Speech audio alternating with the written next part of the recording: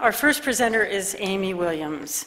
Dr. Williams has 3 degrees at the intersection of business and computers and has spent most of her adult life looking for creative ways to catch cyber criminals.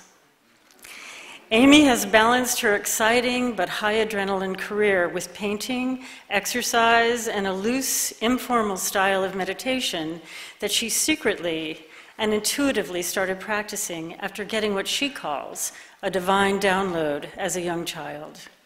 In September of 2019, she went to a formal meditation retreat to practice with the pros and got another, more formal divine download on how to combine meditation and art in interesting ways that she believes might have an impact on her creativity and in all things, including her well-being.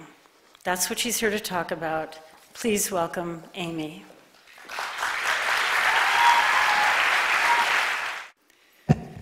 Every living thing has an energetic vibration beyond what we see with our eyes. And if we could keep an energy field big and fluffy, the beauty that we could create is infinite. This is Buddy the Wonder Dog. He weighs 20 pounds and his spirit is massive. The secret to his success, he never wastes time reflecting on his crappy childhood or making New Year's resolutions. He is just in the moment looking for joy. We are all designed to feel good, to channel high vibration energy and create beautiful things. This is a real dragonfly on a flower in the moonlight. The scene is high vibration. The photographer channeled those vibrations and it lifts my frequency just looking at it. The creative process isn't limited to making things called art. A well-crafted joke, spontaneous dancing, I heard some Zumba screamers, and a beautifully presented, nourishing meal are all forms of high vibrational creativity. Channeling higher frequencies simply requires us to be calm and open to the possibilities. Toward that end, I hope you'll play along with me and take a deep breath right now. And take another one and soften your focus and stare into the blackness here and imagine what you could create if you had no limitations at all on your creative abilities. And stay with that feeling and maybe breathe it in again. And now continue focusing on your dream creation and how it makes you feel as you stare into this colorful fractal with soft focus. Make yourself as big as possible and really enjoy that feeling. And get into the joy of it.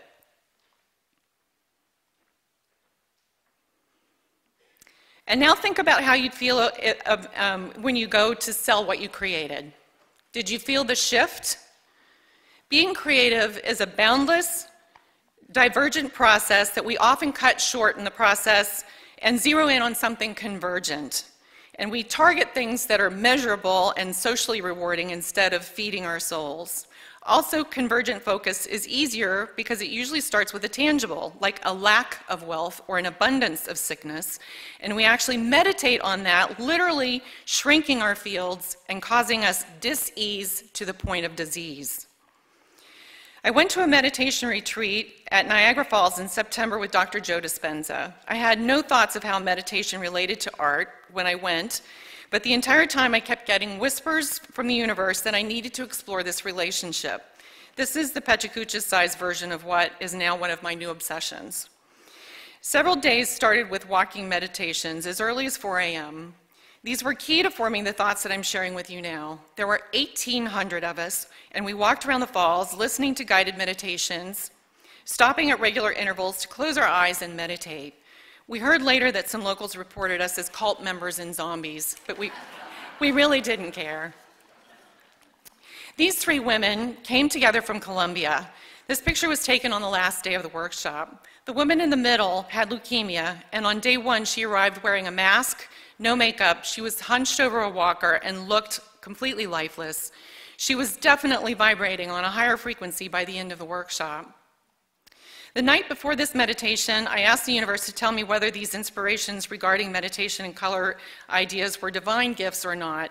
I closed my eyes in the dark during the next meditation shown here, and when I opened them, the sun was coming up, a rainbow was shooting out of a pink mist over iridescent green water, and I got the sign, and that's why I'm here. This shows our nerve centers, which loosely align with our energy centers. Each center has a different job, but they all share fluid that runs through your spine and responds to your active breathing. This is scientifically 100% physically accurate. It's also why meditation can change your health. To repeat, there's scientific proof that meditation changes people's health. Tonight I'm sharing the most practical version of the color and meditation manifestations which anyone can practice. The next 7 slides show objects related to the colors associated with each energy center. And you can find that info online. So as the colors go by, I'm going to talk about the idea for removing blocks and increasing energy flow.